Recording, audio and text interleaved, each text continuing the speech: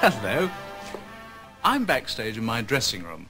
Well, actually, I'm backstage in somebody else's dressing room as my dressing room is being redecorated, and I'm, oh, nothing drastic, you understand. I'm just having the wallpaper redone and putting a new shower unit in, and having the large part turned into a wider walk-through area where you can have drinks and things.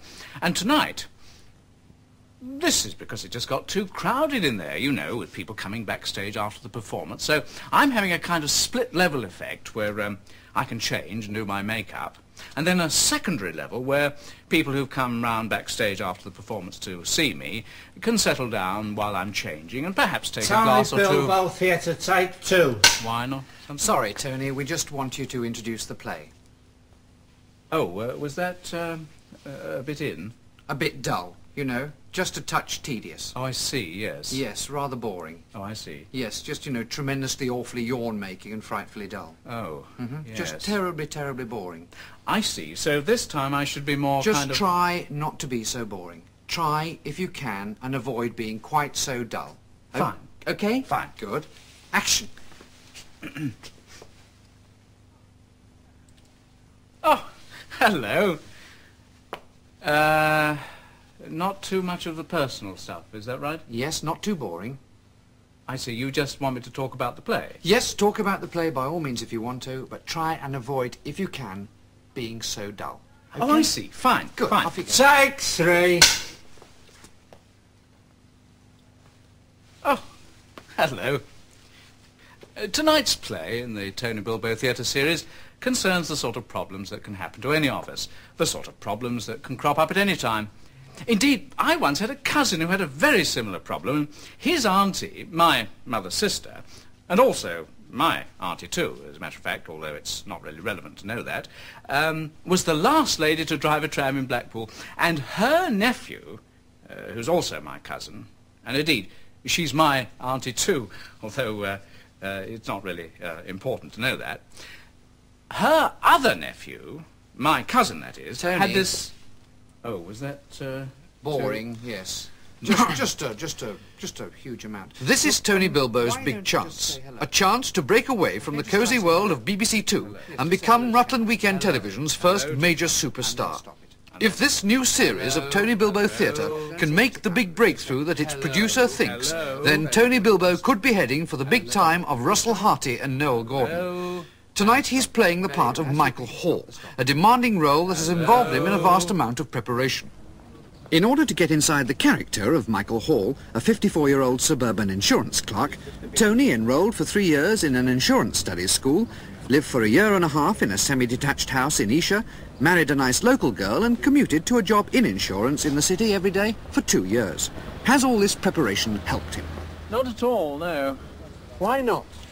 Well, the character I play is very superficial, and the fact that I now know all about cost analysis, percentage insurance risks, double accounting systems, and have the know-how to run an entire insurance business is unfortunately totally irrelevant to the play. I see, so it's all been rather a waste of time. Not at all, no. I mean, are you insured? No? Have you ever considered the advantages of being fully insured? Look, have a look at this. It's a simple form, an endowment policy. Between creating tonight's role of Michael Hall and selling insurance to television interviewers, Tony Bilbow's life has become very busy. See, well... Okay, Tony, love, want it on set now, yes, please? Look, fill it in and we'll talk about it later, okay? There's no obligation, except in a purely legal sense. Thank you very much. Thanks. Oh, and not a word to Jenkinson, eh? Ah, no. Okay. Ah, right, Tony. Now, we want you to walk down the street to the end, and we'll pick it up from there, okay? Oh, incidentally, thanks for the insurance policy. Oh, you got it. Good. Yes, Good. certainly set my mind at rest, especially the tiger clause. Yes, well, it's better to be wise. I mean, now, if a tiger does come along and rip your furniture apart, you are covered. Yes. And it's worth the extra, I think. Oh, yes, yes. Had you? Yes, actually, I was thinking of taking out some elephant cover. Elephant cover? Yes, because I've read, you know, that if elephants do stampede, they can destroy a whole house. Yes, certainly. Are there many elephants in Reigate? No, not too many. Then the premium needn't be very high. No. Needn't be anything like as high as your personal West End cinema anti-tarantula bite premium, for example. No, well, in that case, I'll definitely have elephant cover. Fine, but I'm afraid it doesn't cover the car as well. Okay, well, I'll take my chances against the elephants in the car. Fine. Okay? Well, off you go then. And... Down there. Action!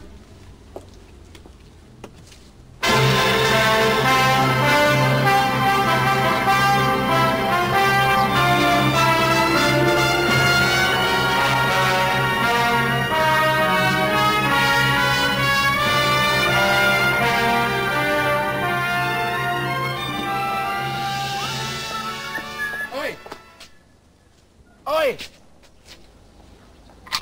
Buy a flag, sir. What? Buy a flag. Why? It's Flag Day, sir. Flag Day? Yes. Flag Day for what? Flag Day for flags, sir. For flags? Yes, it's hard to flog flags these days, sir. It's a flagging industry, so we're flogging flags to help the flagging floggers. Floggers? Floggers of flags, sir, whose flag flogging is flagging. I don't think I quite understand this. You don't have to, sir. Just buy a flag. What, one of these? Yes, sir. They're a bit big, aren't they? They're flags, sir. Well, I can see they're flags. But the whole point of a flag day is you're supposed to be able to put the flag in your lapel. You won't pin one of these in your lapel, sir. I can see that. Why don't you just make little paper flags? Well, this way, sir, we cut out the middleman. We just flog the flags direct. But that's silly. I mean, on Poppy Day, one doesn't buy war veterans. Be simpler if you did, sir, then they wouldn't have to spend all year making poppies to sell on Poppy Day so that they can afford to spend all year making poppies. Don't be silly. On Lifeboat Day, one doesn't buy a lifeboat. Indirectly you do. You don't buy a bit of wood. They're not made of wood. Well, whatever they're made of. There you are, you see, you've lost the thread of your argument. No, I haven't. I simply don't want to buy a flag. In that case, sir, I shall pooh-pooh you. What? Pooh-pooh. Stop it. Pooh-pooh. Will you stop it at once? Will you buy a flag? No. Pooh-pooh. Oh, all right.